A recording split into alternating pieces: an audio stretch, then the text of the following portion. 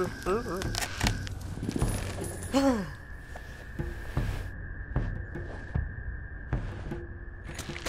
awake! Ow! Stop! Yes, I'm sorry, but I had to chain you up so you wouldn't go running off before you're better. Ow! Ow! Oh, there. See? Ah, you're still feeling the effects of the venom. Ah, there she goes. What's all this bloody... Oh. Yeah, I say. Old chap, I don't like to delve too deeply into the private lives of my men, I rescued her, sir, from a sand stinger. I see. And you felt the need to bring it back here. Got nicked, did she? Yes, sir.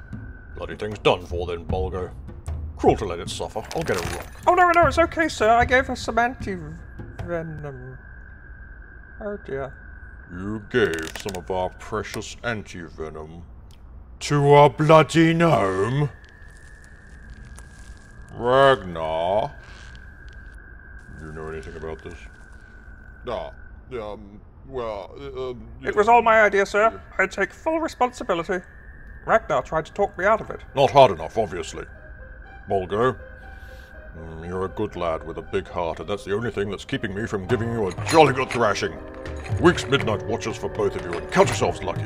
Yes, sir, thank you, sir.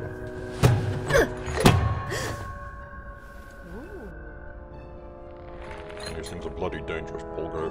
I've dealt with them before. Yes, they look very sweet, but they can be absolutely savage when they're cornered. Oh, now, sir.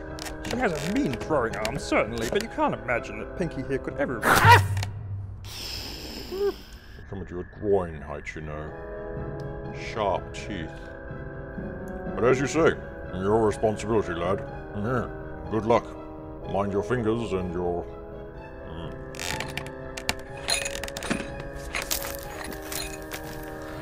You named it Pinky.